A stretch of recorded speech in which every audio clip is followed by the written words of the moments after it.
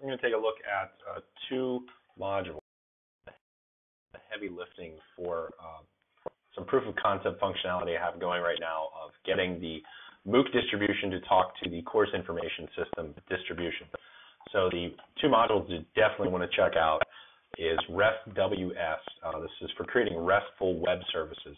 What that does is basically if you type .xml off of any node in your site or user account or anything else for that matter, you'll be given the XML output of that information.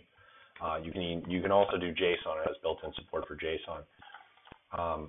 It's also queryable, and it works with any entity type. So, for example, field collection item, I could say here, give me a list of all the field collections in my site, and this is all the field collections. I mentioned it's queryable, so I could also do, in this case, which I'll show in the demo here, field access string equals 1, 2, 3, 4, 5 will only return field collections that have field access string 1, 2, 3, 4, 5. So very similar to views type functionality, except you're just structuring your site calls that way. You can also do this with nodes. So if I wanted all the courses that are in our system, I could theoretically give this address to someone. Now, you're not going to give this out to random web services.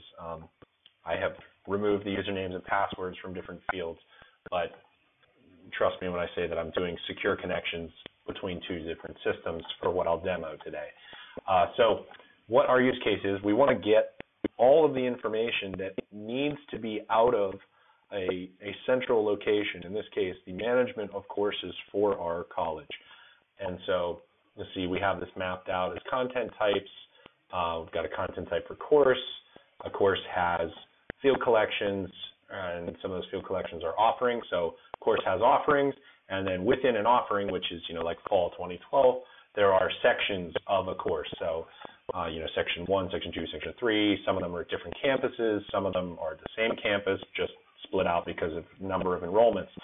So what we're trying to do then is have all this information be centralized. It's very important that we're able to manage this in one place, but yet use this information in a big data sense to power a lot of the decision making in other systems. So very simple use case is that we're trying to demonstrate here. Two of them. One is we want to give a student the syllabus to a course by, a logical web address, right? So syllabus, if I spelled that right? So we want to try and make it so we can create one address that will always give the correct syllabus. And now, right now, you upload a file, you create a link to a file. And that works, but we want to try and reduce the overhead and the management of that. So we have is this art10 space. And you'll see at the bottom here, we have this download syllabus. Now for starters, if I go and I hit edit, you'll see there isn't actually a download syllabus link. So there's code generating that. Let's look at that code real quick. So we've got this dummy module at the moment. And so I'm doing a very goofy thing. I'm targeting node 188 and saying, hey, make a request to the course information system. This is a query to send. I know that it's a field collection is where this information lives. And so what would happen, the hope would be, is that we would probably have like user profile fields, right?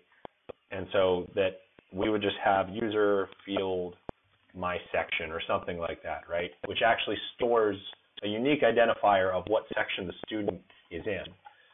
Then we can query off of that, query our course information system, and in this case, return a link to the syllabus. So to step through this, this is saying, hey, make a connection, give me the field collection item. And then it looks in the field collection item for the identifier that links to a file. So in this case, the PDF of the syllabus.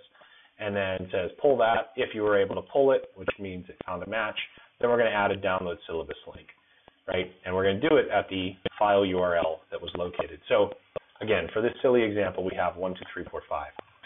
If we go back here, you'll notice the download syllabus.pdf is actually some fake file over on online.ana.psu.edu. So if I go over there, we'll see that there's actually a field collection record here of type section that has an access string of 1, 2, 3, 4, 5.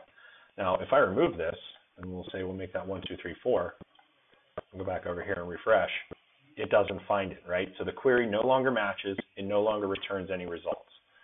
The goal is that we would have things well structured, everyone that's related to the setup and delivery aspect of the course would put all that information in one place. We could do LTI launches against this system and then have it go and do other things.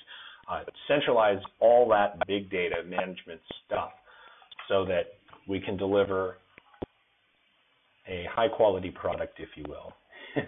So to show that that is querying differently, or to show what that actually would be querying, if I'm in this system, I do field collection item.xml, field access string 1, 2, 3, 4, 5. All right. So again, this is respecting Drupal permissions. What I've done to connect this, I mentioned there is a layer of security, obviously. There's a layer of security built into RestWS that allows for service accounts, basically. So you make a role that's called service account or whatever you want, and then you create an account that's structured appropriately, and we'll show that obviously. And so then you give it permission. So in this case, the web service has the ability to get information about field collections, files, nodes, and WYSIWYG profile, which actually makes no sense. But it doesn't have the ability to grab information about a user. So we couldn't use the web service to query and get info about the user. Say that account somehow got compromised, people aren't going to be able to grab that information. So it's very important to kind of have a well-defined security policy and limit it that way. So the second thing I'm going to show here is this. So this is using another project called Views XML Backend. And when you read it, it might not make a ton of sense, but my eyes lit up when I saw this. So I've been looking for something like this for a very long time. Basically, similar to how feeds, you point at an XML address and then it ingests it and does something. Imagine pointing views in an XML address and having it display it and be queryable. So you can kind of bring just structured information to life visually through the world of views. So to show my example here that I have this thing called Online Connector, and we'll check out the view for that. There it is. And so I've got it securely generating the address, but what you would do is you would put a direct link to the XML file that you want to walk through to visualize. Then you give it an XPath statement, which in this case, my document is structured like XML, and then there's list, and then there's nodes in there. So this is saying every row, pull out list node, right? Then for fields, you actually add XPath statements, which is kind of interesting. So you do XML, and in this case, I do text in the XML file. It also does markup, which is really cool.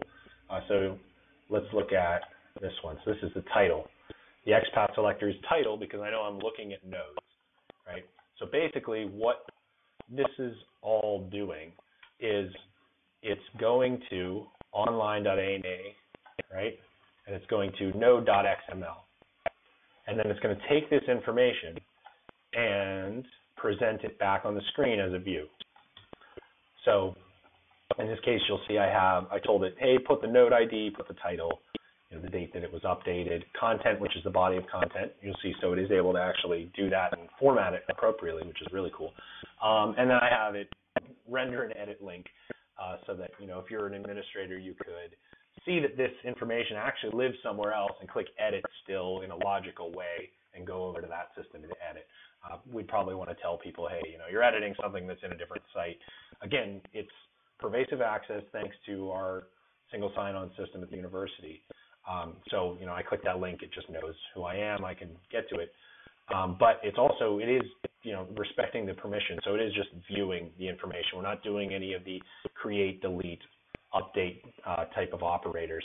RestWS has support for those. It doesn't make them available through the UI. You have to actually have the access to do it. So in the case of the web service, which I haven't given any of these permissions to, which is very nice that you have that type of granularity, it does actually respect all node operations contained in here. So, for example, if I gave the web service the ability to create, these are fields. You can even get into field permission settings, which is very granular.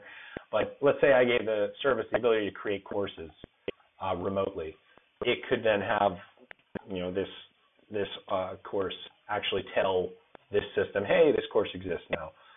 We might use that in an instance where we do an LTI launch directly at our courses service and then want to update our online information system. So, just some little things like that. We have to really get the workflows down that we want, but this Views XML backend stuff is awesome. So, right now what this did is it went and said, hey, give me all the courses, but it did it through a very visual way, and it's in views. So while I'm rendering this as a table, I could just as easily, have maybe some relational data stored in that other system and pull it into this other site with a view and display it as a graph. I mean, we do that type of charting information in our online site already with college data. It would be just as easy to, make this information in scope of entity, and then, other web services at the university could tap into it. Now, we're not the authoritative source for this information, so that's not really, a realistic use case. But again, just something we could do with it. So what I'm hoping to do with this, with the views and kind of mining this stuff to display, is create almost a internal discuss engine, if you will, if you're familiar with discuss commenting engine, in which we have like a discussions at the College of Arts and Architecture that can be related directly to this page, similar in the way that node reference highlight can be used to add glossary terms. Glossary is, very internally focused. I don't know that needs to be a web service all of its own, but that we could actually have other web services start popping up over here. So even though you open this up and you see just a running conversation going on about this material, it doesn't actually live here. The reason we're designing things this way is so that at any point in time, you could break off different components. You could upgrade independently. So my CIS, as long as it's returning structured XML, the courses system doesn't care what it is, right? This is a very similar approach to how Drupal.org works. I don't care that Drupal.org runs on Drupal 6. My website still knows what the update, requirements are. It still knows, hey, this XML is coming through and I'm up to date with everything. Same basic idea, except that this then allows us to have, theoretically we could have one service be Drupal, this course service start on Drupal, and then maybe it migrates to WordPress. As long as it's able to connect into the same type of XML or JSON data, it's still a more useful system than if it was one system where we had to do global upgrades, because you're never going to be able to keep up with the pace of change for global upgrades, which is why most technologies that are of the scale of an LMS fall behind the curve of what people's expectations are for the web. You can't build in YouTube functionality without adding it into the same application. You're going to be limited in what you can add in.